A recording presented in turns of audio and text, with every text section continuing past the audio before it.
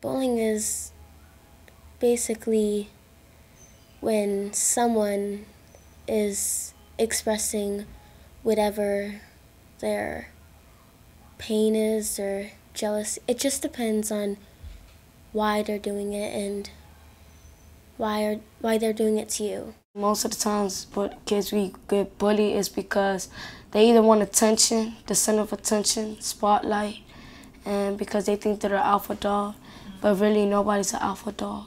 Well, sometimes that person has been bullied, and so it's also like protection. Like if you say something, you'll be like protected. You'll feel tough, like you're invincible.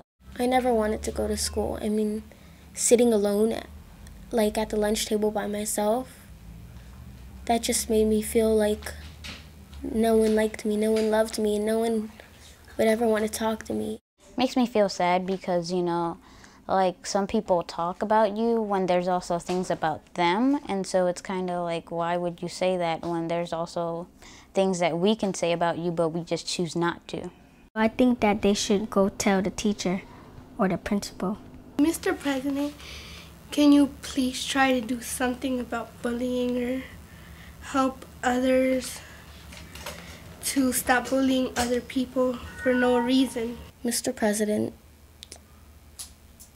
I am representing every kid in the world that is bullied, and we need help because being bullied really does affect everyone. Sometimes it causes you to make bad decisions, and with your help, that can be stopped.